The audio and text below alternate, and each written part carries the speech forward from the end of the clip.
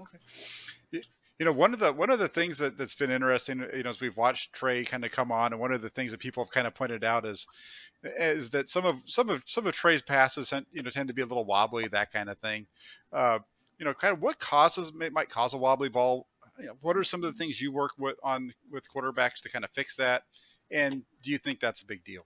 Yeah, so I mean, I think there's a couple pieces to it. It's actually a similar concern, if you will. The wobbly pass is caused by a similar thing that causes the ball to sail high, which I know we've talked before about, right? And so what we're talking about is just getting that full extension all the way away from the body, kind of right before that wrist snap, which is going to create the spiral in the ball, right? So the simplest way to think about it is the longer that extension is away from the body, the more cock the wrist gets, the more aggressive that snap is.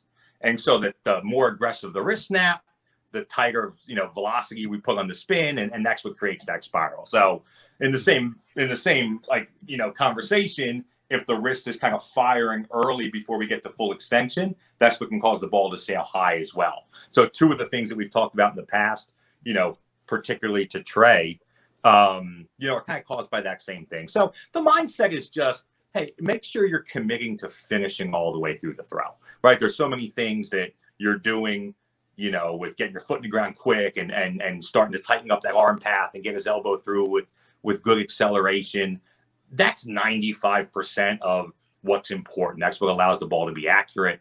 That's what allows the ball to get out of your hand with good velocity, keep the sequence in tune.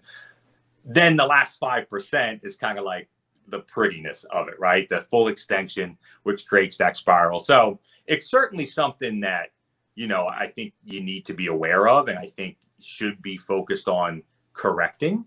But to your point, Jack, how important is it? It's 5% of the throw, right? And I think anytime we talk about ball flight and perfect spiral, you have to think about Peyton Manning, right? And his last 7, 8 years, I'm not sure how many spirals he threw. He'd be the first to tell you.